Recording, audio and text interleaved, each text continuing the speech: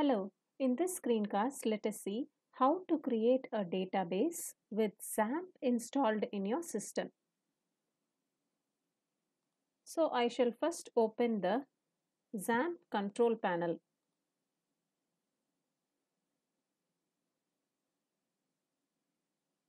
This is the Xampp control panel. Here I click on Start for both Apache and MySQL. You will be seeing the status here. Once you start, click on Admin.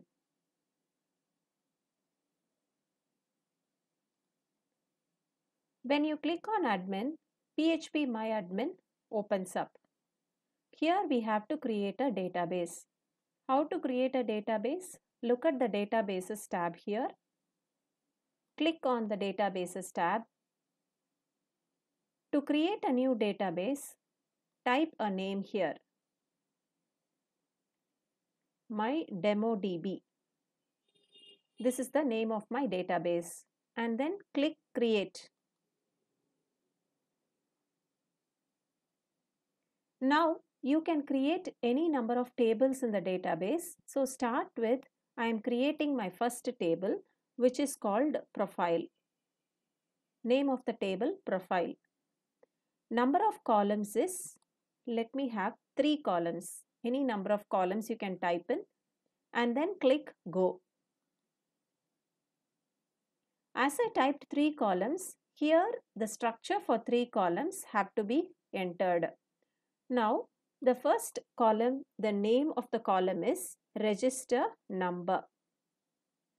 As we all know, a register number can have either integer or varchar. I would like to have it as variable character. Now the length is 10. Again, the next one is name. I would like to have it as varchar. The length 100. Here let me name it as city.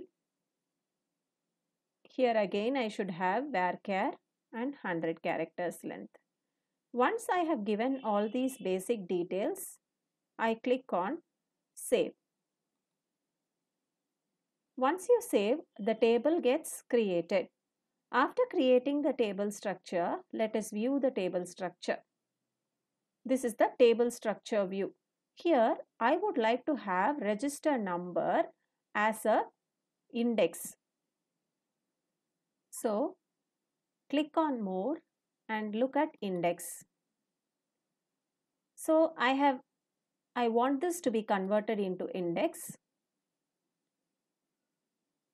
Look at the primary key symbol here. Now I would like to auto generate these numbers.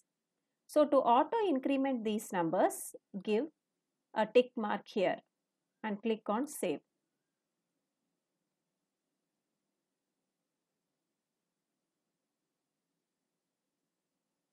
So auto increment cannot be applied for varchar type. So let me change the varchar type to integer and save it. Now the profile is altered. Okay, now the varchar has been converted to int and now the auto increment should work. Now let us add data to the table. How to add data to the table? Let us try to do it with SQL. As we all know, here we have an SQL query. For insert, click on insert. Now you need to provide the values here. Let me provide some values. Name. Sorry, the first one is a register number. The first register number I am giving it as 1. And after that I give name. The last column is a city. So the city is, let me call it Madurai. Now I have entered the values for register number, name and city. Now click on go. One row is inserted. Show query box again. Now I would like to auto increment register numbers and so I remove the register number value. Now onwards, I will only provide the names and cities. So let us give some more names. Go.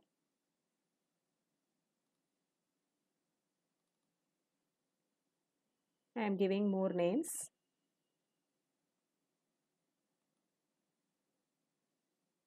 Now, instead of getting into this, you can directly insert from here also.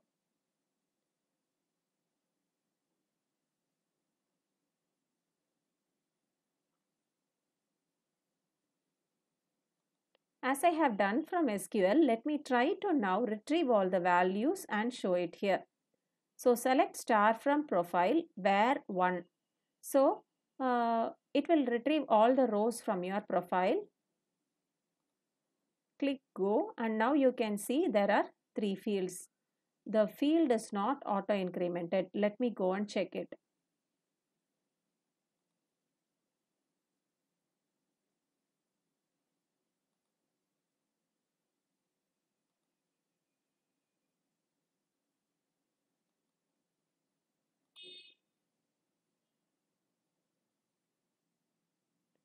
Now let us look at the data.